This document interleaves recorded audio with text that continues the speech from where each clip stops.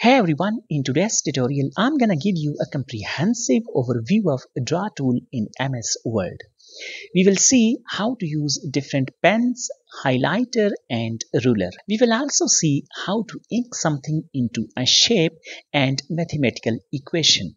So let's get started. Right on the ribbon, you can see we have this tab called Draw tab. Simply click over it. You can see there are a lot of tools right underneath this Draw tab. Let's choose this black pen. It is 0.5 millimeter. Let me click over it, and now you can write something with it like this. And right next to it, you can see we have this downward arrow. Simply click over it, and we have some more options to work with. You can choose the thickness right from here. For example, if I'm going to click over it, then the thickness gets increased. And similarly, we can also choose the colors from the given options. Let me choose yellow color this time, and you can see it's the yellow color. But if the color that you are looking for isn't over here, then you can go to more colors option right over here.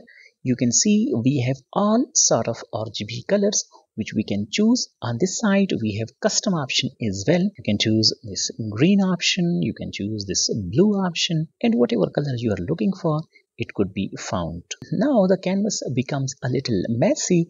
Let's go over here onto this tool. This is called eraser tool. Using this tool, you can actually remove these scribbles from your canvas like this.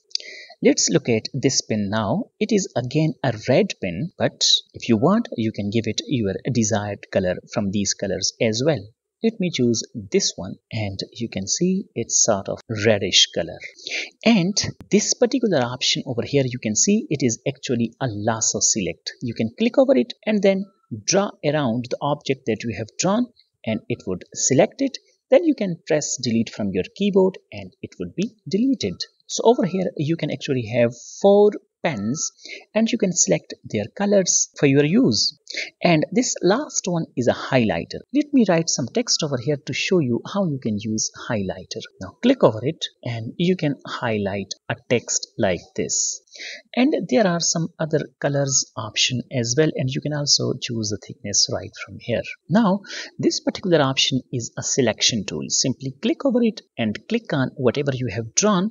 It would select it and press delete, and it would be deleted. Let me delete the text. The other option is draw with a touch. If you are using a drawing table, then this is really a handy option. For example, let me choose this particular color, black 0.5 millimeter, and over here you can see we can draw anything. We can write our name like this, and you can also use this particular option to draw a shape as well as ink it to a mathematics equation. Let me show you. Let me select it like this and press delete. Now click on this draw with touch option, go over here, ink to shape, and now you can simply draw a shape simply using your mouse like this. It would automatically convert your badly drawn shape into a perfect shape like this. Similarly, you can draw a circle, and there you go. So you can use this draw with touch option along with ink to shape option and draw some common shape like this as well. Let me show you this particular option, ink to math. Simply click over it and now you can write a mathematical equation. Let me write S is equal to 2 pi r. 2 pi r. You can see it has not drawn it perfectly, but simply go over here into select and correct. Let me click over here, right click, and now you can choose 2. It's 2. Pi is correct, but this last one is a gamma and I want it to be r. So simply click over it, and from here you can see we don't have any option. So what you can do, simply erase it.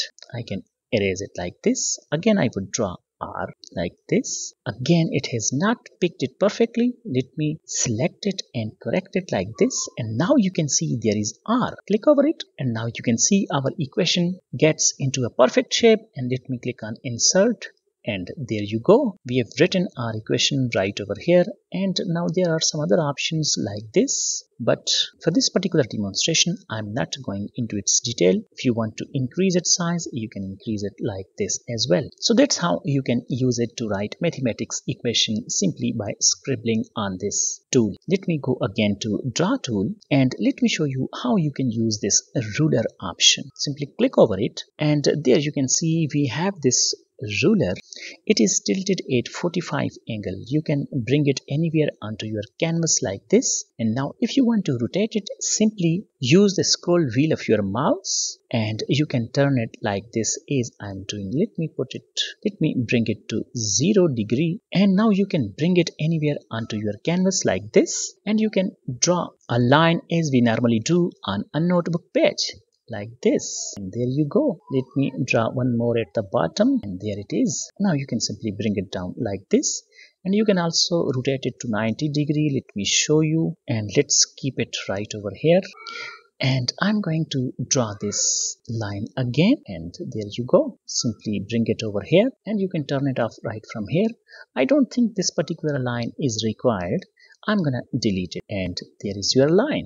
And finally, I'm gonna show you, if you want a particular background for your drawing tools, you can have it right from here in this edit option. For example, you can choose this particular option. You can also choose these lines, and you can also choose these grid lines as well. For example, you are going to draw something that needs meticulously drawn lines, then you can use these options. And if you want to turn this grid line off, you can simply click on none, and there it goes.